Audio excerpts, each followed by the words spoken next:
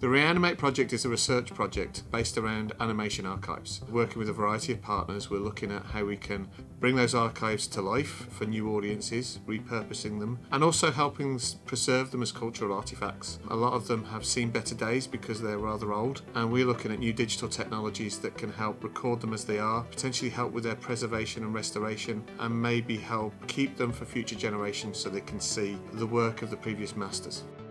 This project's quite unique because for the first time we're able to take puppets and put them through state-of-the-art scanning techniques. We're using photogrammetry, laser scanners to capture the structure of the puppets. We're also using the PQCT scanner and the DEXA scanner, which are usually used for x-raying bones, but we're actually using them to x-ray the puppets to see the armatures inside. We're working across the university, so we're combining different disciplines and different areas of expertise, but around a central idea of trying to capture, save, and help communicate these wonderful assets for future generations. We're also working with other areas in terms of things like AR, VR, immersive technologies, so that they can be shared in ways that don't necessarily need the asset to be there.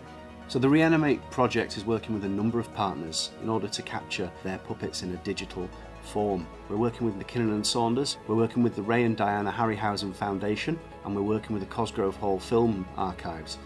The technology that's been used here is quite revolutionary in that it's interdisciplinary.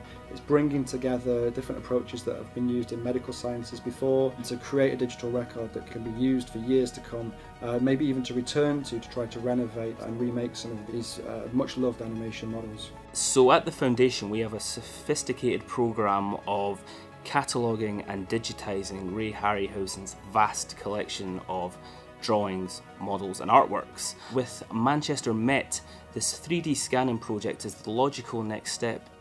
We hope to show digitised versions at future exhibitions. The more we can make the collection accessible, then the better we fulfil our remit as a charity.